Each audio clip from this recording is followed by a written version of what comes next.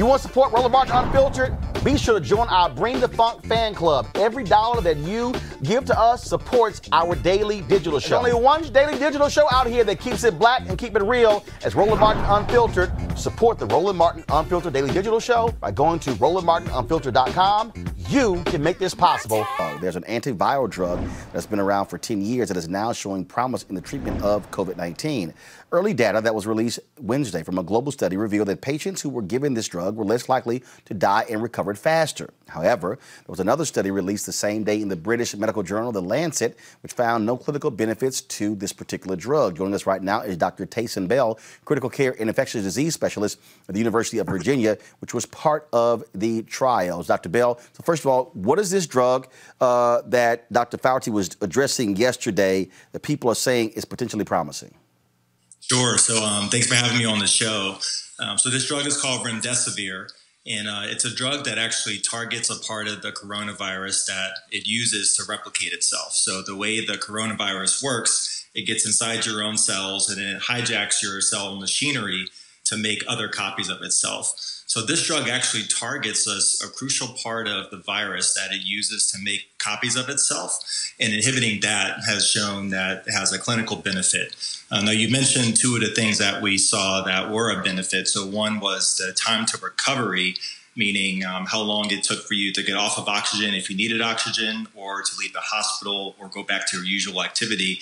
That was decreased by 4 days. And that's a big deal for people who are suffering from coronavirus and the people treating them. And then there's a mortality benefit as well, too.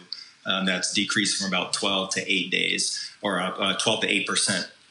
So it's a modest step, but it is a positive step. And to be honest, I feel like a lot of the news about the coronavirus is really negative, and I feel like we've been getting just hit time after time with bad news. But this is a significant positive step. Explain to folks, this is not a vaccine.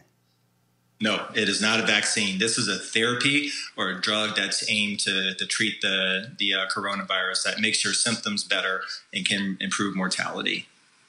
All right. So, and of course, so the other day we had a doctor from Meharry Medical College. They're working on an antiviral drug. Again, again, totally different than we're talking about a vaccine as well.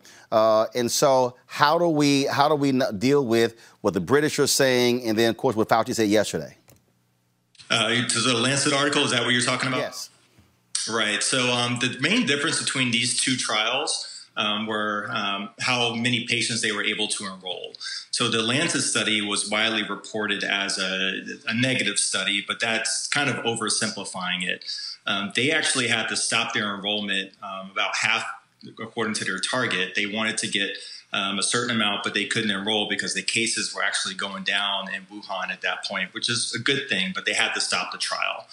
So they weren't able to achieve what we call in science statistical power. And the best way I can explain that is to give you an example of my daughter, who's 2 years old. A couple of weeks ago, I was drinking a cup of hot tea. She said she wanted some. And so I put some cool water in it to tone it down, and it was lukewarm. And then I gave her the cup of tea. She took a sip, and she said, "Daddy, it's hot." Well, because she's only seen those two temperatures, regular temperature and the lukewarm, she doesn't understand what lukewarm means. She can only tell that it's hot.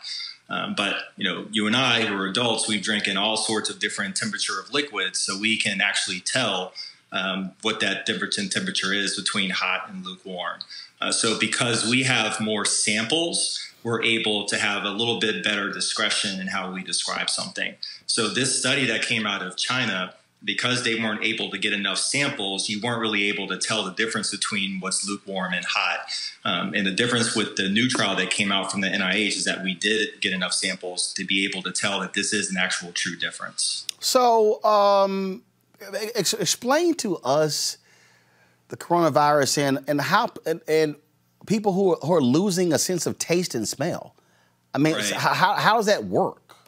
So this has been one of the fascinating things about the virus, and we kind of learn something new about it every single day. And there's thousands of articles that come out on a weekly basis about it.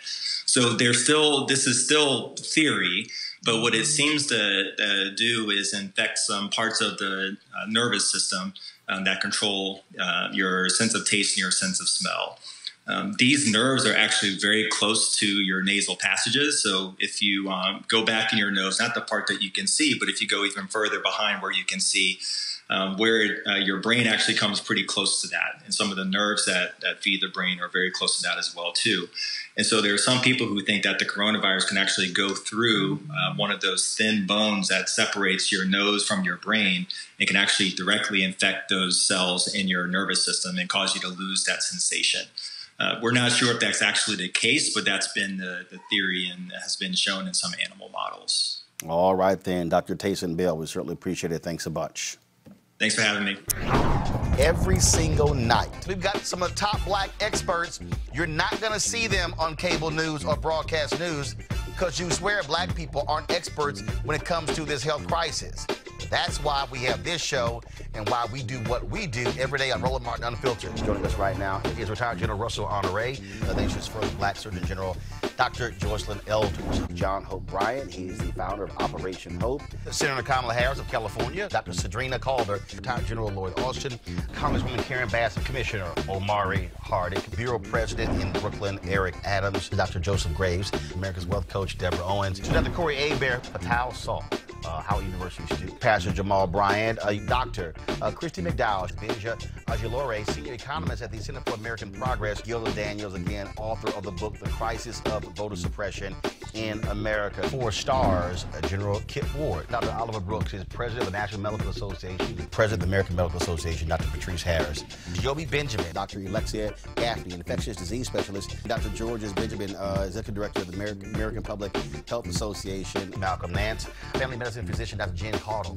Dr. TSHAKA Cunningham, a molecular biologist, Kat Stafford. She's a national race and ethnicity reporter for the Associated Press. Dr. Wayne A.I. Frederick, who is the president of Howard University, Congresswoman Yvette Clarke from the state of New York, William Spriggs, AFL-CIO economist, Andrea James, executive director of the National Council for Incarcerated and Formerly Incarcerated Women and Girls. All right, let's go to Capitol Hill. Congressman Gregory Meeks, Congresswoman Eddie British Johnson of Texas, Congresswoman Barbara Lee, Minnesota Senator Amy Klobuchar, mental health clinician Jamie Singletary, Prince George's County State's Attorney Aisha Brayboy, as well as Dylan Hayrie, ACLU Justice Division strategist. Dr. Cindy Duke, she is a virologist. Principal Steve Perry of Capitol Prep. Health and wellness specialist Dr. Yolandra Hancock. Desmond Meade, president of the Florida Rights Restoration Coalition. Cliff Albright, who is the co-founder of Black Voters Matter. Michael Harriet with The Root.